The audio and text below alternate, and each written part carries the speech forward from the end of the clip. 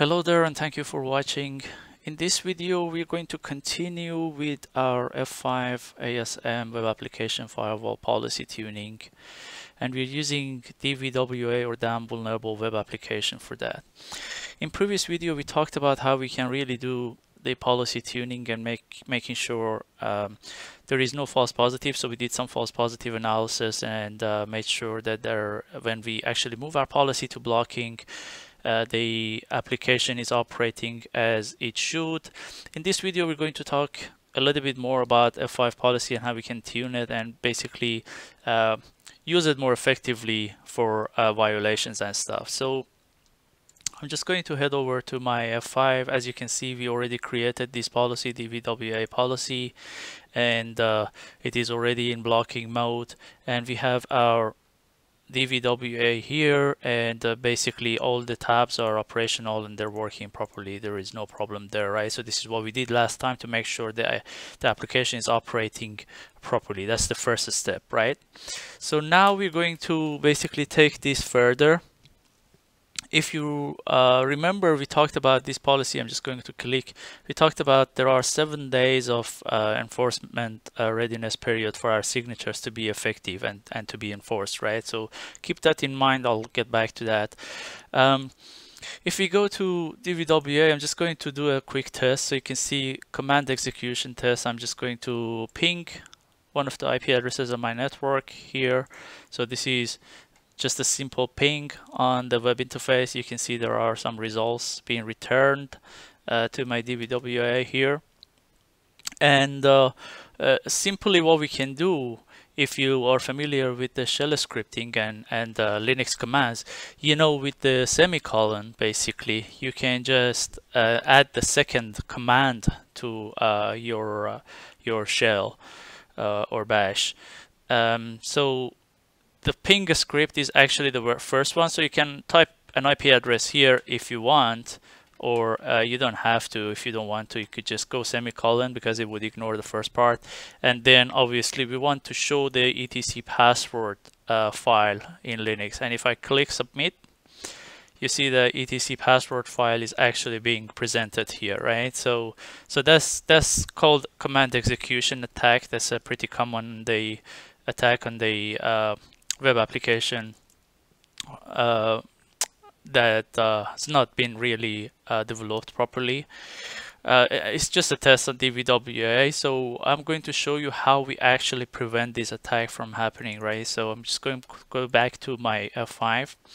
So with the enforcement readiness, we go to the policy building, and if you remember, we talked about traffic learning. So we basically have some traffic learning when F5 has suggestions, but we also have the second tab, which is enforcement readiness.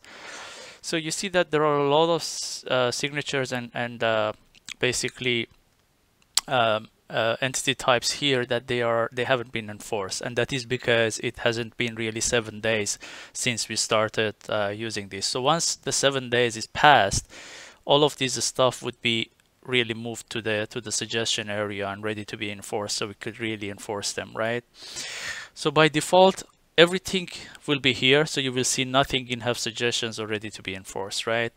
So you see there are 3 signatures that have been matched here, and that is because of the test that I just did. So if I click on that, you see F5 already found that there is an attack here and some signatures have been matched, right? So this is basically simply matching F5 signatures, and let's see how we can really block that. Okay, so this is within the first 7 days. So I select these ones and I click enforce, confirm it. I apply the policy. So now I go back to my DVWA. I try my ping first to make sure application is working fine. So you see it's working fine. Now I'm trying the second one, and as soon as you click, you see the request been blocked by F5, and basically is generating the support ID for the support if we want to understand what is happening. And that is how basically signature matching works. So if the signatures have been enforced, we basically can block any attack on our application using F5 Web Application Firewall. And we can simply go and look at our event logs, and basically we should be able to see that there are some blockings in there that has been done, right? And if you go to Overview tab, obviously there are some additional information in the Overview tab. So this is a simple process. As I said, this enforcement readiness is very important because this would obviously take, you see that number 3 is gone because it's been enforced now.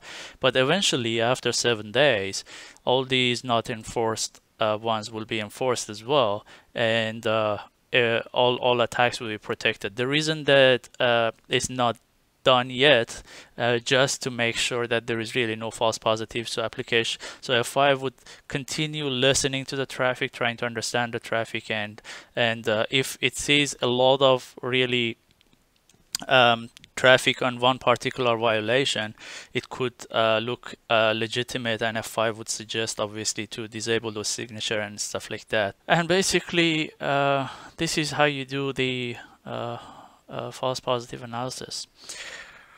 I hope this has been informative for you, and I'd like to thank you for viewing.